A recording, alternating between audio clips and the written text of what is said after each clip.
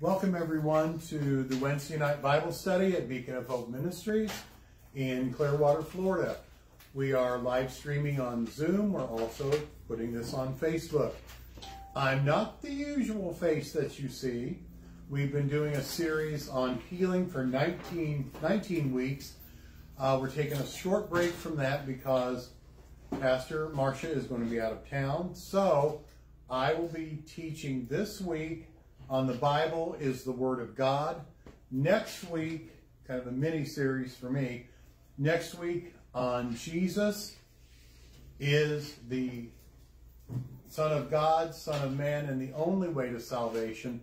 And then on November 14th, I will be preaching here at Beacon because Pastor will be out of town, and I'm going to talk about the prophecies of Jesus' birth, kind of a prelude to the Christmas season. Everybody else jumped the gun, I might as well too. Amen. So for Facebook, if you want to see this at a later time, it'll be posted on YouTube. Thank you, Madeline. And we will, you go to YouTube and search for capital B, capital O, capital H, capital M, space, Little Global, all lowercase. So it's B-O-H-M space global. The B-O-H-M is capitalized. And of course that stands for Beacon of Hope Ministries. So let's jump in. I have a number of friends, mostly former co-workers, who do not believe that the Bible is the Word of God. So, and because of that I was talking with Pastor Marcia, that has to be the basic. If we don't believe the Word, if we don't believe that the Bible is the Word of God, then why bother? That's my thoughts. Why bother with any of this? When we had our prayer meeting tonight, we used prayers that avail much, which are Bible-based prayers. And I was marking where every time we talked about the Word and quoting the Word. If the Bible is not the Word of God, then why bother? Okay? It makes no sense to me. But I want to talk first about what the Bible says about itself. And Madeline, I'm going to depend on you to let us know if you can read what I'm writing on the board. Okay? The first point is that the Bible is God-breathed. And this is Becky's Greek lesson. Oh, thank you. Oops.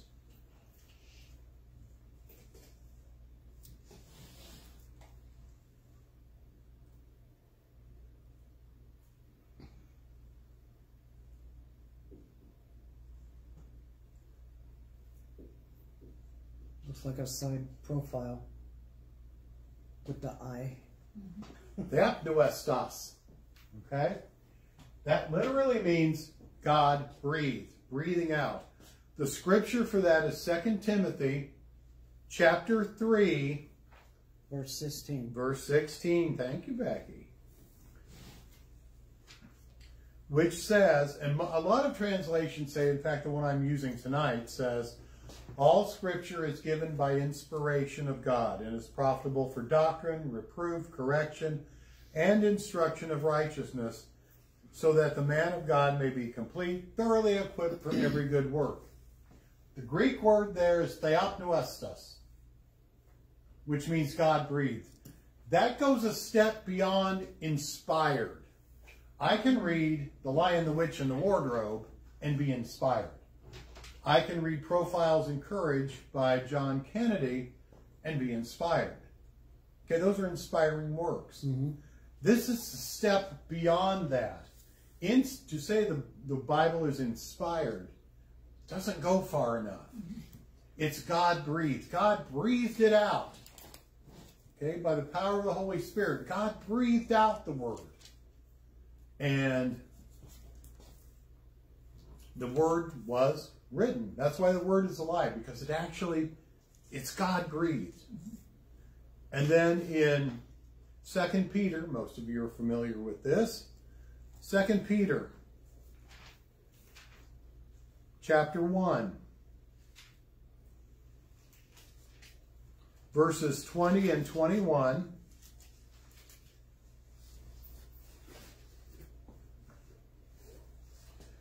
Knowing this first, that no prophecy of Scripture is of any private interpretation, for prophecy never came by the will of man.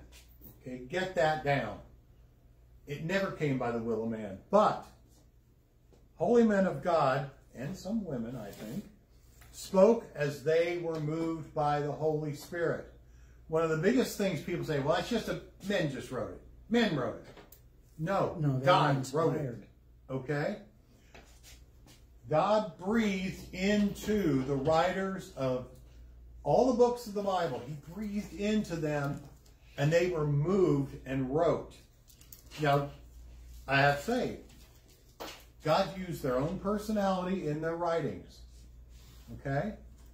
Obviously, Peter is not Paul. Paul is not John. John is not Matthew. Matthew is not Moses. Okay? God used their own personalities, but he breathed through them the word. Okay? Oh, and if at any time you have any questions, just shout them out. Oh, we will. I'm sure. Yeah, we're rude. Okay. The Lord gave specific instructions to write his word. Okay? In Exodus 34:27, God told Moses, write down the covenant. Write down the covenant. Write it down.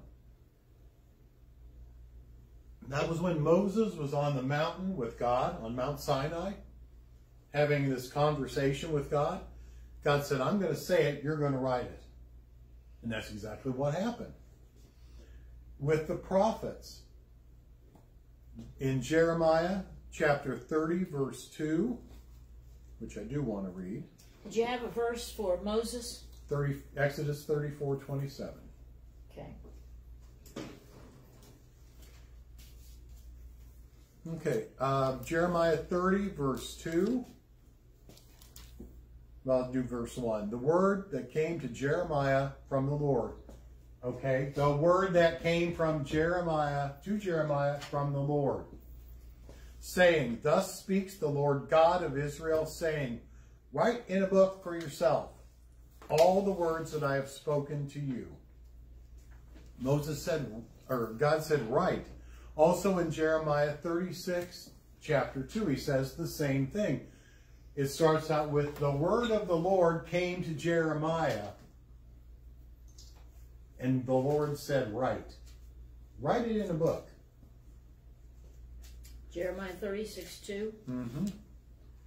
Also, and I have to read this one because this has a special place in my heart. Habakkuk chapter 2, verse 2. And I'll tell you why. Yeah, I'll tell you why it's special, because when I was in Campus Crusade for Christ, we took this literally, and we had a special event coming up. We went through as many classrooms on the campus of Ball State University and wrote on the blackboard about the event. So, Habakkuk chapter 2, verse 2. Then the Lord answered me and said, write the vision and make it plain on tablets, so that he may run who reads it. Okay, make it plain. God said, write it down. Write it down, which is what Habakkuk did. Now, I want to read this. It's a quote. The Bible has a unified theme. 66 books, but one unifying theme. It displays a single pattern of judgment and mercy, promise and fulfillment. Okay? The Bible talks consistently about sin and redemption. And redemption comes through Jesus. So much of the Old Testament points prophetically to Jesus. And I'm going to get into that next week and then on Sunday the 14th. So, Go back over that one more time, because that was really good. The Bible has a unified theme, and you've got... displays a single pattern. Judgment and mercy, promise and fulfillment. Sin and redemption. Yeah. which is all summed up, obviously, in Jesus. But it's a unified theme. Yeah, that's good. I mean, that's and good. it, from Genesis 1:1 to the Amen at the end of Revelation, it's a unified theme. Okay? Everybody with me so far? Yes. Yes. Okay. Yeah, we're getting it. So I want to talk some about what the Bible says about itself. What the Word says about itself. Okay? What verse you going to? I'm going to Proverbs chapter 30, verse 5.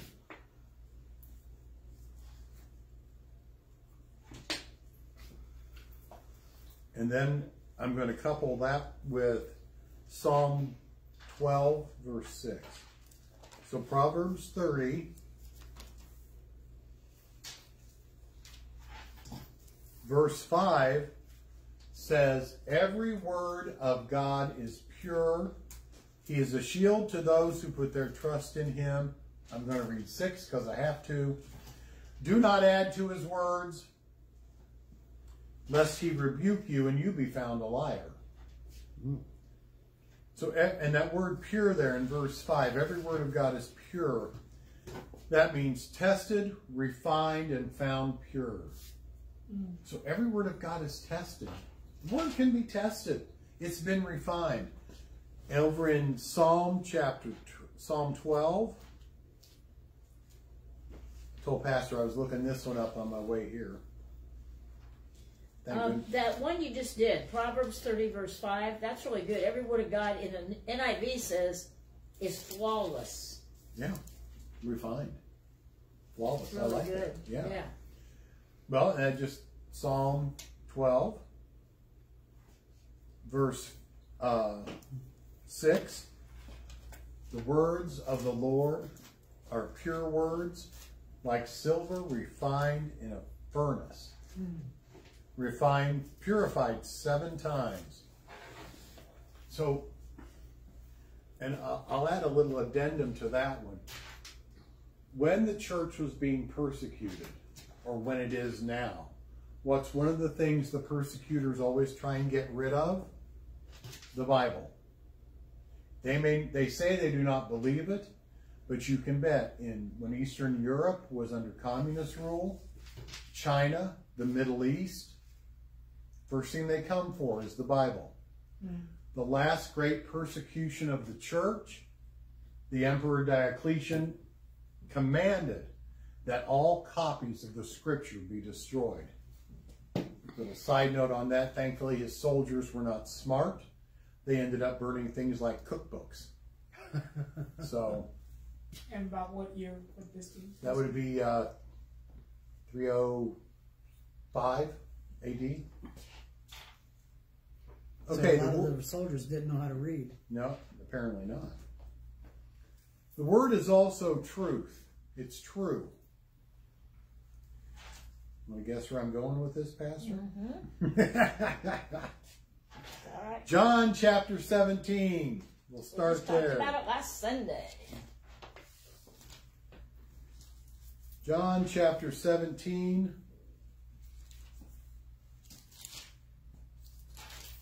Verse 17. Sanctify them by the truth. Your word is truth. And Jesus was praying to the Father, and he said, your word is truth. Your word is truth. Yep. Also over in Ephesians, and I know this is a lot of scripture, and I'm running you everywhere. So tell me to slow down if you need to.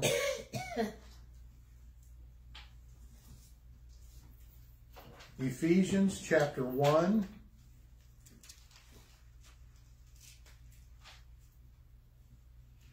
Verse 13.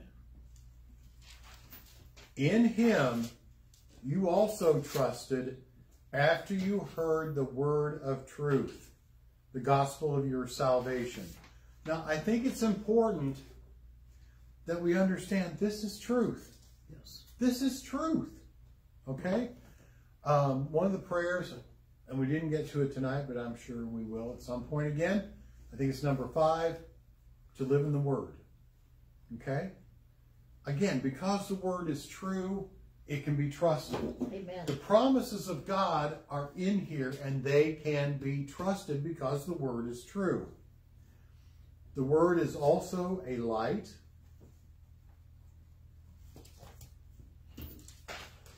This one's for Angel. Well, you know where I'm going with that, don't you? I could sing it. Yeah, of course I do. 119, 105, Psalms. Uh-huh. You got it. Of course I know. Psalm 105. Or I'm sorry, 119 verse 105. You get a star on your chart. Yeah, Angel gets a star. Awesome. Your word is a lamp to my feet and a light to my path. Okay? The word illumines our lives. It takes away, as we read the word, because it is God-breathed, it has the power to shine a light on the inside of us. And that can be uncomfortable. Believe me, I know. Sometimes the Lord smacks us upside the head with a little bit of light in our dark places, but that's okay. Also, still in Psalm 119, but verse 130. The entrance of your words that's a good one. gives light. It gives understanding to the simple. Letting the word get into you gives light. It enlightens you. And that's a wonderful thing. This next verse is found in Deuteronomy chapter 34. Or I'm sorry, not 34, 32.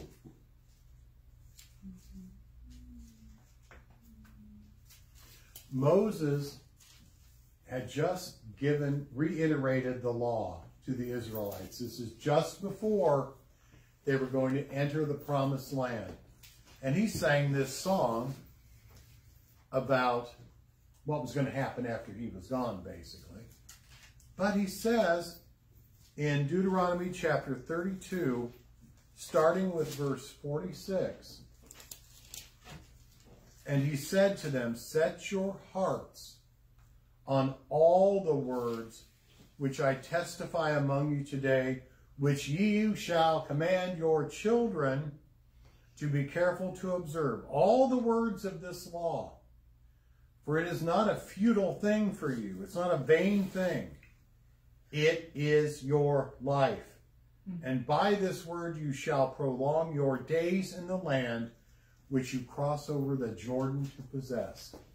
I know some translations, maybe NIV says, it is your very life. This is our very life. It says they are your life. They are not just idle words for you. They are your life. It's our life. We draw life from reading the Word.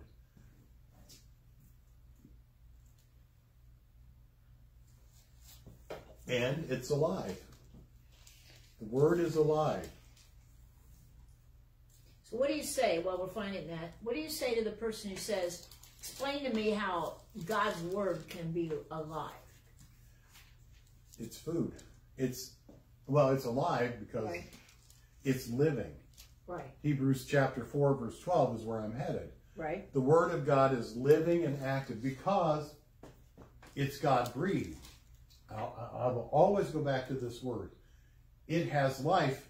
It's like God breathed it out. Okay, so it's alive. And Hebrews 4:12 says, for the Word of God is living and powerful and sharper than any two-edged sword, piercing even the division of the soul and the spirit. It gets right down there if you let it. Okay, and I'm going to talk about some of that in just a moment. It's living and active. In fact, the imagery there is used in the book of Revelation when Jesus opens his mouth and what comes out? A sharp two-edged sword. He opens his mouth and the Word of God comes out. Right. And then in Isaiah chapter 55,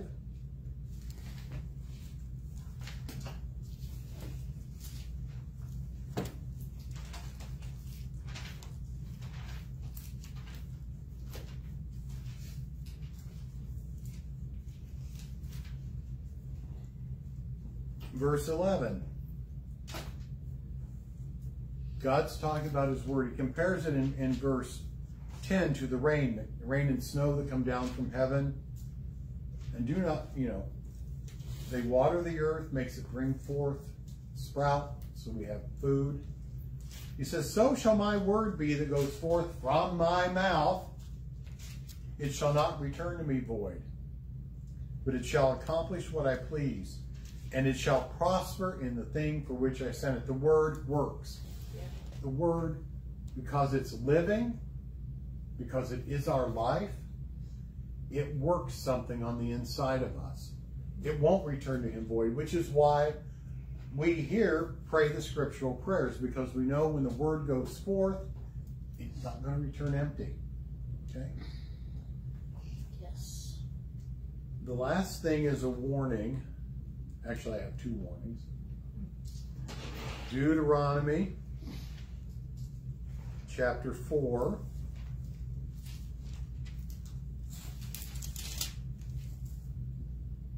Verse 2.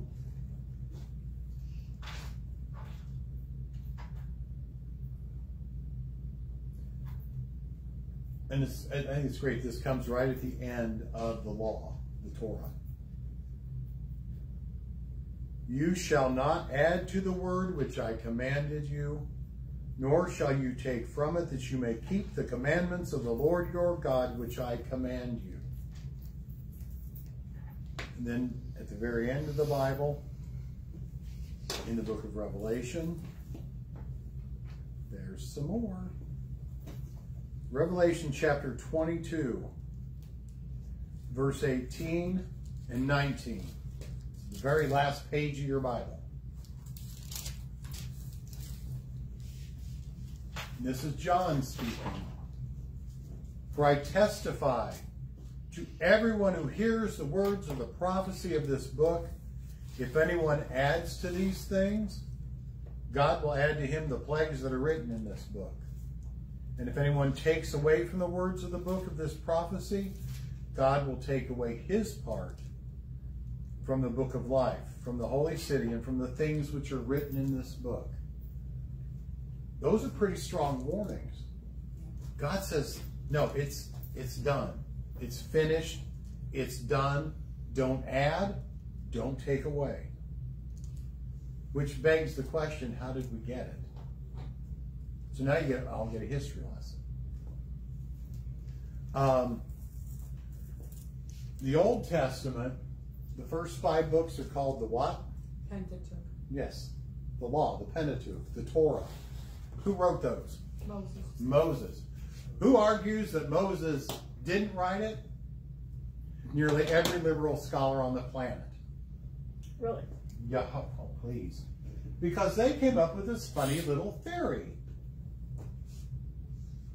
This was back in the 1800s when Germany thought it was so highfalutin. We know what happened to them in the 1900s.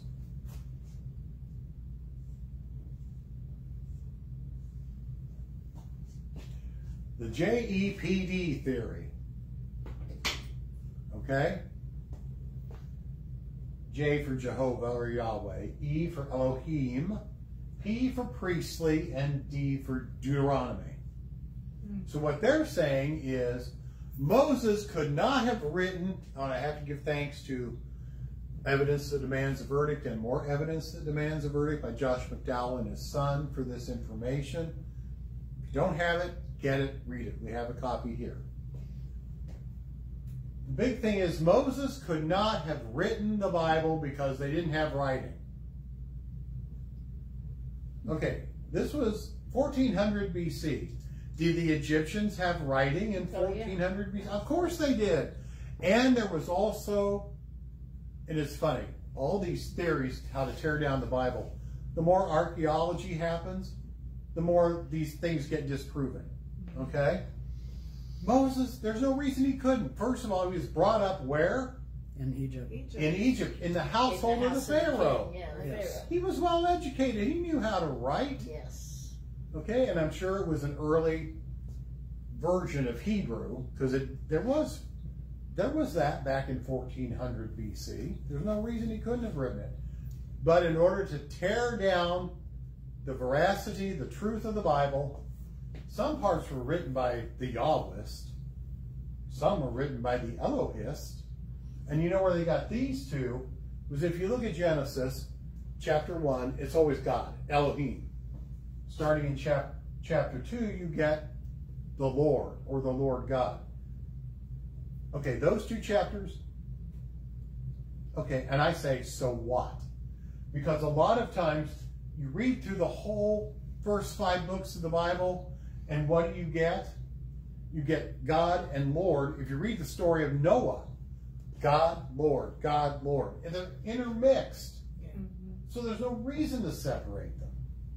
The priestly, they supposedly, during the exile, the Babylonian exile, wrote the book of Leviticus. And of course, somebody else wrote the book of Deuteronomy. Now, I have to say, Jesus quotes Moses, and he specifies, if you read through the New Testament, Jesus says, as Moses said, Jesus believed that Moses wrote the first 5 books of the Bible. Yes, he does. He quotes that. I just read that today. Oh, okay. Yay. Yeah, I mean, he does. He quotes Moses. So Jesus would not be saying, oh, by the way, that was some other. Yes, and we're going to get to one other thing here shortly. But the law, the first 5 books, were recognized as God's word. As the word is canonical. So if you hear me say that, it means they believed it was God's word. By the time of the Babylonian captivity, the first 5 books were believed to be God's inspired word by the Babylonian captivity. Well, what about the rest of it? And if you've ever seen a Hebrew Bible, its order is way different than ours. Okay? You've got the Pentateuch, the Torah, the first 5 books, and you have the history books, which is basically Joshua to 2 Kings, with a couple of exceptions.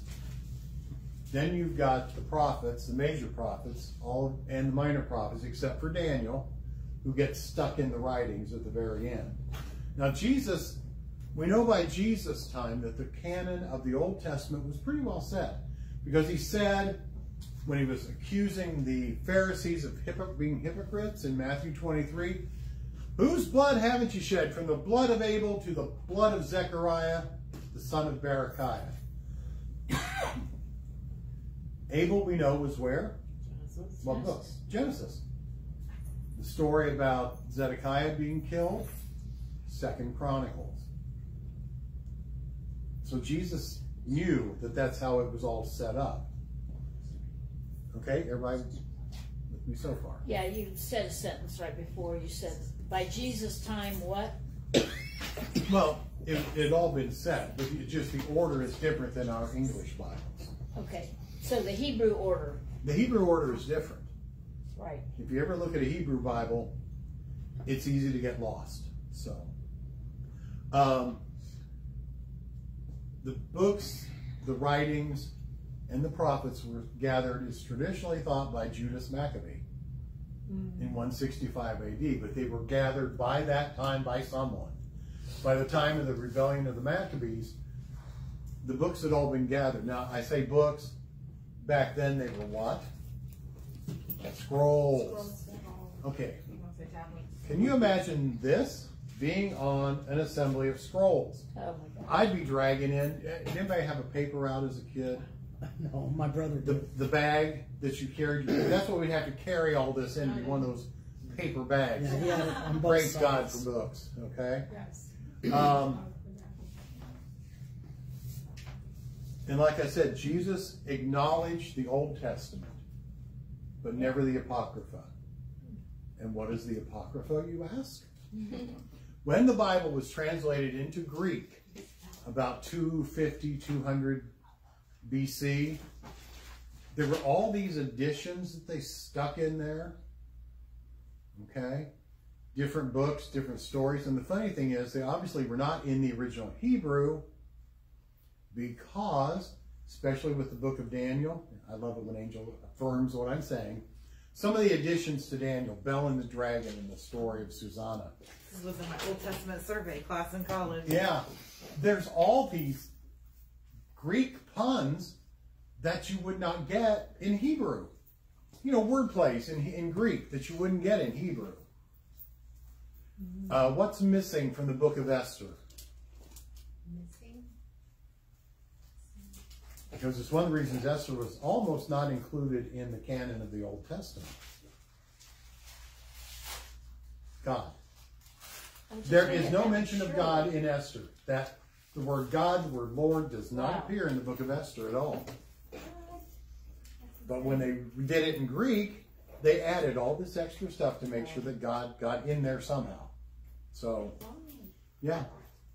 So, when that happened, I mean, and you know, Jesus and I think it's interesting that Jesus and the apostles used that Greek version called the Septuagint. If you look in their writings, they quote it's the Greek that they're quoting, but they did not quote the Apocrypha. Okay, now there were instances where Paul quoted Greek poets. Okay, the one we'd like to say, "In Him I live and move and have our being," is from a Greek poet. And Jude included writings from a deuterocanonical book, you know, about Enoch. Okay, that doesn't make the whole book scripture, but that one phrase got included. The Lord will come with in His glory with His holy angels and 10,000 saints. It's in the book of Jude. So, Okay, back to this. I want you to make that point stronger about Jesus and the apostles quoted from the Greek Septuagint, but they did not ever quote out of the Apocrypha. Why is that significant? Because the Apocrypha contains a few weird things. Yes. Actually, more than a few. It's where, I'm not putting anybody down if you happen to be Roman Catholic, but it's where some of the Catholic ideas come from. Yes. Right. It is. Purgatory, praying to the saints, that kind of thing. And those were never quoted by Jesus or the apostles. And there's just some of the books, Tobit and Judith, they're Strange just bad stories. history. Yeah. They're just bad history. Okay? They are included, the Apocrypha, in the normal Catholic Bible. Yes, it is. Yes. Right. And in some Bibles, and I happen to have one, I've read the Apocrypha. You have many Bibles. The New Revised Did you say Standard Version has 117? it separated out between the Old and the New Testament. Now, the Catholic Bible has it included, It's included. in, you know, wherever they fit. They don't separate it out. So, and there's some good stuff in there. I'm not saying it's trash or garbage. There's some really good stuff in there. Especially, I would recommend reading the prayer of Manasseh. It's the prayer that he supposedly prayed when he was taken to Babylon because he'd been so bad. Remember, 2 Chronicles says he was hauled off to Babylon, and there he repented. And this supposedly is his prayer, and it's a really good prayer. There's also a song of praise that the Shadrach, Meshach, and Abednego supposedly sang in the furnace. It's really kind of nice. I mean, it's just a nice little song. But there's also kind of strange little stories. Oh, there's about, bizarre stories in there. right, about Jesus doing healings. No, I'm not gotten there yet. That's New Testament Apocrypha. Aha, okay. Hang on, I'm just now headed there. Okay, all right. Old Testament. Okay, the New Testament.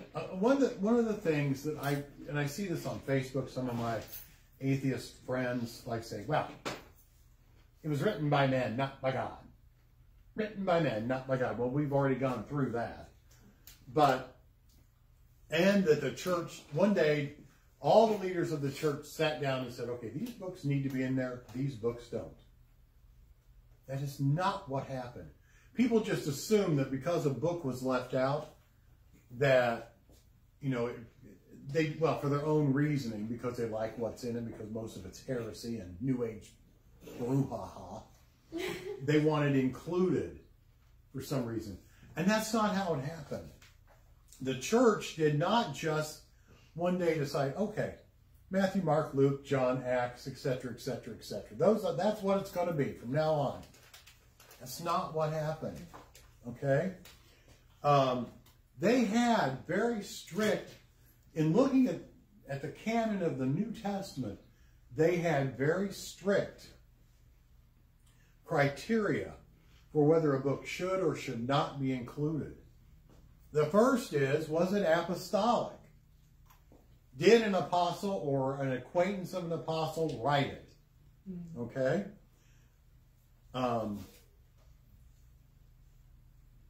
As we know, Luke was not an apostle, but who was his buddy? The Apostle Paul. Okay? And Luke wrote the Gospel and the book of Acts. Paul wrote all those epistles. Peter, John, who wrote the Gospel, his letters, the Revelation. Not quite sure who wrote Hebrews, but you can bet it was either Paul. I know Pastor believes it's Paul. I think it might have been Barnabas, or even Priscilla, or even some have said even Priscilla and Aquila. I can go for that. But was it written by an apostle or an associate? Okay, of are an you apostle? saying then that these people had firsthand knowledge of, or eyewitness knowledge? They, like Luke, probably didn't see Jesus. Right. I know the Eastern Orthodox Church believes that he was one of the 72 or whatever. I don't think he was because he didn't meet up with Paul till much later, but he had Paul. Right. He had Paul, and plus, Paul had a one theory is that when, Luke accompanied Paul, when Paul was in prison, he accompanied him back to Jerusalem when Paul got tossed into prison. They took Paul where? Caesarea. Luke could have traveled through Galilee, possibly even met Mary. Ooh, that just gives me chills. That's kind of cool. I mean, he could check other eyewitness accounts because that could be the reason why his birth account is all about Mary, basically. It is all about Mary. Yeah. So. Ooh. Okay, so there's food for thought. Yeah. Then, because in one of the books that was disputed was called The Shepherd of Hermas, which I've read. It's kind of weird. It's a vision about the church, and it's interesting. But one of the complaints was it was written in 140 AD. Okay? That's way out of the apostles' range. Okay? So not only do we have this tearing apart the Old Testament, we have what's called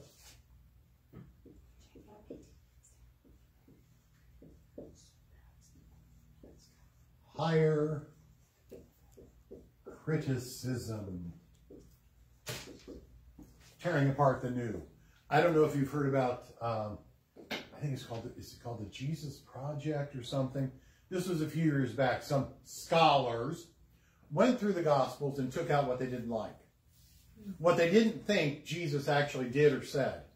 So guess what got hacked out? The miracles. And most of what Jesus said, because Jesus couldn't have said that. Wow. I know, it just, that, well, remember the warnings. Don't take away from it. That's one. But higher criticism also says that none of the books are written before the fall of Jerusalem in 70 AD. Which is malarkey. Sorry. That's just craziness. Okay? Matthew was possibly written as early as 50 AD. Now that's pretty amazing. Some people think there's this mysterious document called Q, which stands for German for quell. I don't know where the Germans get off on this. It stands for quell. It means source. These oral traditions that supposedly the Gospels, the Synoptics, Matthew, Mark, and Luke, were based on. I don't get it. I'm sure there were oral traditions about Jesus floating around, which is why Matthew, Mark, Luke, and John put it into writing. Okay, so back to higher criticism. This is a group of people that said that none of the Gospels could have been written before 140 AD. No. That was Before Shepherd the of fall of Hermas. Jerusalem. They were written Before the they fall could of not be Jerusalem. written before 70 AD which was the fall of Jerusalem. Okay, before 70 AD. Okay. Okay, like they really like the late date. For some reason, Luke. They like to stick Mark first, and then they say that Matthew and Mark copied Luke, or Matthew and Luke copied Mark plus this Q source to come up with their gospel. Why not just, I'm sorry, it boggles the mind. Why not just say, you know, Matthew wrote Matthew, Mark wrote Mark. Yeah, that'd be nice. Okay. Now, then, and I'm going to touch on that here in a second. Were these books free of contradictions? Did they bear any internal contradictions? Probably. No. If they did, they wouldn't be in the Bible. Okay. And did they agree with, remember I talked about the Bible being what? A unified whole? Did they go along with what was in the Old Testament, the Old Covenant? The Torah, the prophets, and the writings. And I think that's an important point that we need to remember is the Bible is a whole. We love to divide it between the two, but it is a whole. And the New Testament only shows you the fulfillment of the Old. Right, it does. Okay? You can't, I mean, Charles Stanley's son said, oh, we can do away with the Old Testament. Excuse me? Are you nuts? Anyway. Did it uphold apostolic doctrine? Now, what happened alongside the Bible was the growth of doctrine. Okay? Obviously, if you read Acts chapter 2, do you think they understood the fullness of the Godhead at that point? I don't. I don't think they had much of a clue. Paul, more than anybody, I think by the end of his life, understood that whole concept of a triune God. But I don't think they had it, I don't think it was clarified. That kind of kept, you know, all those doctrines grew. The doctrine of salvation, the doctrine of the Holy Spirit, the doctrine of end times, the doctrine of grace. Those things had to grow. By the middle of the 2nd century, they had like a rule of faith, very similar to like the Apostles' Creed. Okay? So, did these New Testament writings agree with that? Because if they didn't, they couldn't be in the Bible. There is an Apocalypse of Peter, which apparently was very popular. But Jesus on the cross supposedly said, my force, why have you deserted me? So guess what? It was kicked out. It was banned. Because it was, you know, that's not what he said. The Gospels all agree. It's my God, why have you forsaken me? I guess it was a Star Wars Jesus. Yeah, it sounds like Star Wars Jesus. Okay? So does it uphold apostolic doctrine? Okay, there are lots of other books. The Epistle of Barnabas, which I don't think Barnabas wrote. It's just wacky. I mean, I've read it's just kind of wacky. Now this is what you were talking about. There's this Proto-Evangelium, which means first gospel of James, in which we find out that Mary was a temple worker and that her parents, Joachim and Anna, and they're never named, were really old and childless, and she was like a miracle child, just like John the Baptist. Oh, no. You know, and Jesus killing his roommates and resurrecting them. Yeah, stuff like that. Stuff like that. You know. Crazy stuff. And alongside this, alongside the New Testament, there was also not just that, but Gnostic works, heretical, New Age. I would call it New Age. All that kind of stuff going on. So, running out of time. This is good. It's good stuff. Now, a couple of things. Jesus' words were held up as scripture. 1 Timothy 5:18, where Jesus, or Paul, is actually quoting Luke 10:17. The worker is worthy of his hire. But that's scripture. He says, this is scripture. Paul says, this is scripture. Like the scriptures say, the worker is worthy of his hire. That was Jesus' words. So even by Paul's time, the words of Jesus were counted as the Word of God. And I love this in 2 Peter chapter 3. The first time I caught this, I was like jumping around. It's like, wait a minute, this is so cool. 2 Peter chapter 3. We'll start part of the way down through, well, we'll start in 15, toward the end of the book. And consider that the long suffering of the Lord is salvation, as also our beloved brother Paul, according to the wisdom given to him, is written to you, as also in all his epistles, speaking in them of these things, in which are some things hard to understand, which untaught and unstable people twist to their own destruction, as they do the rest of the scriptures. Peter counted Paul's writings as scripture. Okay, so even by 64 AD, when most of Paul's stuff had been written anyway, Peter said, look, this is scripture. Early church, there was a bishop of Hierapolis in Asia Minor named Papias. I love Papias. He believed in a literal millennium, so you gotta love him. But he gave the earliest canon list of New Testament books. All 4 Gospels. Most of the rest of it, except for like 2 Peter, Revelation, 2nd and 3rd John, those are disputed for a long time. The interesting thing that he says about Matthew, which is one of the reasons I believe Matthew was written first, not just because it comes first, but he said Matthew wrote down his gospel in Hebrew, and others interpreted it as best they could. If that's true, and Matthew wrote it in Hebrew, who was he writing to? Jewish believers. Okay? So, I mean, that's an amazing statement. He also said that Luke wrote from information he received. Mark wrote, because Mark was not really an apostle, but who did he accompany to Rome? Peter. Yeah. Mark wrote down the memoirs of Peter. Yeah. Okay? Well, like I said, Gnosticism also started to rise. So,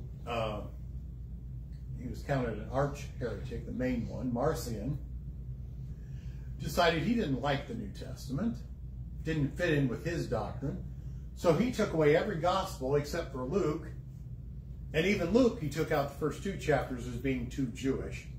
Obviously he was anti-Semitic. Paul's letters were the only letters that he let in, except for Paul's 1st and 2nd Timothy and Titus, because again, too Jewish. Marcion believed in 2 distinct gods, the unknowable God, that's a big Gnostic thing. You know, the God that you couldn't know, and then this lower God that actually dirtied himself with matter. Very, very Gnostic thinking. But he came up with his own list. So the church came up about that a little bit later, what's called the Moratorian Canon. This was about 170 AD. So that included more of the books.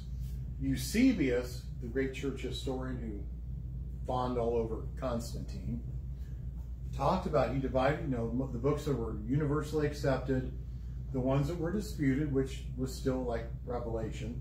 I think people even back then were scared of that book. 2nd, 3rd John. Okay. But he came up with that, and he listed the ones that were to be excluded: the Apocalypse of Peter, the Shepherd of Hermas, the Didache, the Epistle of Barnabas. Those are not to be read in the churches. And then, finally, well, not finally, but my point is, see how the church, they didn't just sit down one day. This was a growth thing. This took time. Many years, yeah.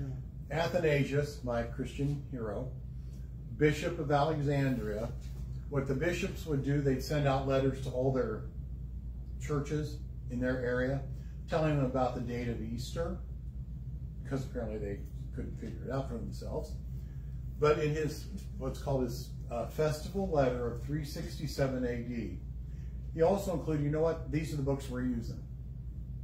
And it's the books, 27 books in the New Testament, exactly like we have it today. But see, it took 3.5 centuries to get there.